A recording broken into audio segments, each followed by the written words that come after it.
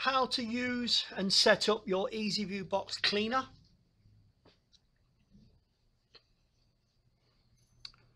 On the top right hand side, you're going to see 9 little white squares next to the date and time. Click on those. It's going to open up a new window.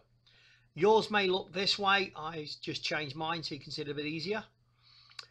Come down, we're going to click on CCleaner. Second one down on my line. We have 2 there, Android Cleaner and CCleaner. Get started. Click on that. Now continue without ads. If you use the upgrade now, it's going to charge you $7 or $8 a year for the app. I don't use that. There's no need. Click allow.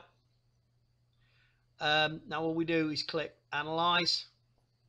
We're not going to be able to do a lot of cleaning on this box. I'm using a new box I'm doing for this promotion, this presentation, should I say, to show you how it works.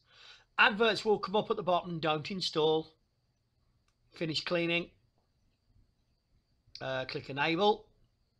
You're going to need to turn on the CCleaner in settings, which it's going to direct you to. There we go. See, it says off. Click on it. Click it on. And there we go. We're checking. Finished. That's it. You've cleaned it. And the other one is called Android Cleaner. Click on it. Doesn't matter which one you use. You don't need to use both. Phone Boost is clearing out the cache. Junk files is obviously cleaning out all the junk files. But CCleaner does the same job. There is no better one. They're both as good as each other. And that's how you use and keep your box up to date and clean.